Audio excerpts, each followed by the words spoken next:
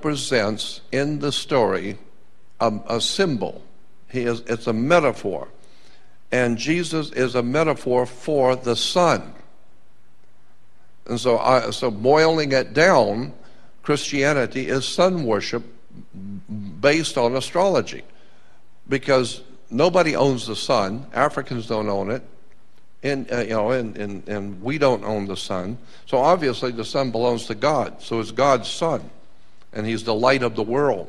Of course the sun's the light of the world. What else lights the world if it's not the sun? And he has 12 helpers. Of course, the 12 signs of the zodiac, the 12 months of the year. He is our risen Savior. Of course, it rises every morning about 5:30. And the sun is your Savior. If it don't come up, we're dead. So once you start breaking down the symbols in the Old and the New Testament, you begin to see that Christianity is basically astrology and sun worship. But it has been so well hidden and so cleverly disguised. And once you start breaking it down and reading the whole story, it becomes overwhelmingly obvious this is what we're talking about. He has a virgin birth. He's born of a virgin, of course. Virgin birth because one of the constellations of the zodiac is Virgo, Virgo the Virgin. Let me give you an example of how this works. On the first day of summer, the very first day of summer, the sun is as high in the northern hemisphere as it's going to go. It doesn't go any further north. The first day of summer, the sun is as high in the northern hemisphere, and it begins to work its way south. And each day it moves 1 degree. And as it moves 1 degree each day, 90 days later, or 90 degrees later, it's halfway down. So now we say that the sun was the Lion King in summer. The Lion King because the sun was in the constellation of Leo, the Lion King from Disney. But then as the sun moves southward, it finally hits Scorpio. So God's sun was really hot. He was the Lion King, but now he's falling. So now we call it fall because he's falling, and he's falling south. So it moves into fall in Scorpio. This is why Judas gives Jesus the kiss of death, because Judas represents Scorpio. And Scorpio gives the God's Son, the light of the world, the kiss of death. And now he's going to die in Capricorn. He's going to die and go all the way down. But what's interesting about this is that the sun goes all the way down south until it hits what is called the winter solstice. And that's on December 22nd, the sun hits the lowest point on the sky in the south on December 22nd. It's called the winter solstice, the beginning of winter. And for 3 days, the United States Navy will show and explain it to you that the sun comes up for 3 days, 22nd, 23rd, and 24th, on the same degree. It doesn't go any further south, and it doesn't come back north. But on the same degree that it was on December 22nd, the sun rises the next 2 days, 23rd and 24th, on the same degree. So the ancient people said that the sun was alive. He was the lion of the tribe of Judah, Leo. He got the kiss of death from Scorpio, and now he is 3 days, he's not moving at all. So therefore he's in his tomb for 3 days. Then on the 25th of December, the sun moves 1 degree northward. And you can calculate that as the Navy does. You can calculate, it's very slight, but if you got the right instruments, you can see the sun move 1 degree northward. Therefore, it came back to life. So now we celebrate God's Son being born again. He's born again. When? On December 25th. So we celebrate Christmas, our Christ Mass. But as the sun moves back toward the northern hemisphere, it crosses over the equator at spring, because he was dead in winter. Now he's springing back to life. So as he comes back to life and crosses over the equator, there was a celebration called the Passover, because the sun has passed over the equator, coming back to the northern hemisphere.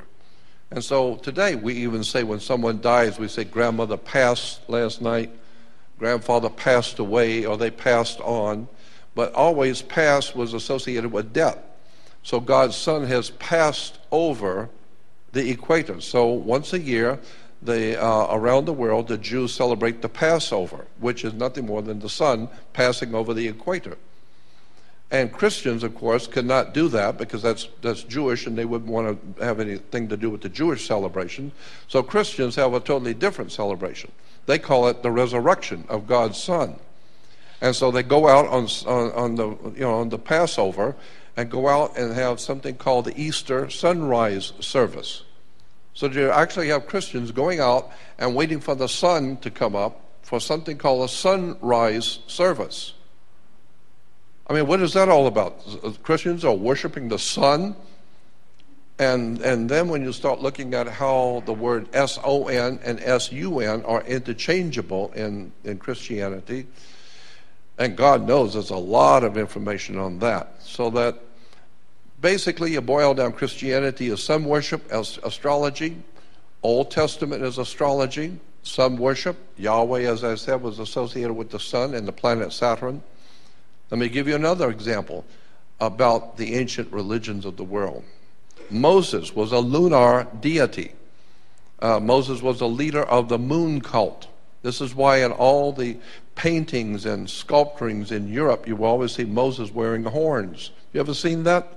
Moses wearing horns. It's in the Vatican. It's in all the museums of the world. Why is Moses always pictured with horns? Because Moses was a leader of a lunar cult, the moon worshippers. So at one time, the Jews were worshippers of the moon, and that period of time, we call the period of Moses. This is why, and why? It's because the Native Americans, their chiefs wear horns. The Vikings wore horns, because all of these cultures, Native Americans, Vikings, and the ancient people of the Middle East, worshiped the moon. The moon, of course, in the lower quarter was the horns, and this is why they wore horns. In Arabia, there's a high mountain range in Arabia, and at night from the Egyptian side, the moon comes up in the east, and it comes up from a mountain range. And so the ancient peoples believed that the moon was a god, and it lived in the mountain. And there are religious celebrations of the old man of the mountain, the moon god. And in the ancient Arabic system, the moon god was called Sin, S-I-N. That was his name. The moon god of Arabia was Sin. And a mountain in the ancient language was spelled Ai. So you take the mountain Ai with the god who lived in the mountain, the moon god, Sin, and put it together, it becomes Sinai. So you get Moses goes up into Sinai. No, it's Sin Ai, the mountain of the moon god. And this is why Jews have their celebration after sundown, because that's when the moon comes out. They don't have the celebration during the day because that's when the sun's out. So that's the time for Christians to celebrate God's Son. The Jews are worshiping the moon god, Sin. So I don't intend to, I'm not trying to offend anyone, but I'm just trying to tell you where religions come from. Religions have been given to us by the same people who gave us our government, our banks, our educational institutions. Our whole entire ruddy system in Western civilization is based on religion, politics, sex, drugs, and rock and roll. It's just business.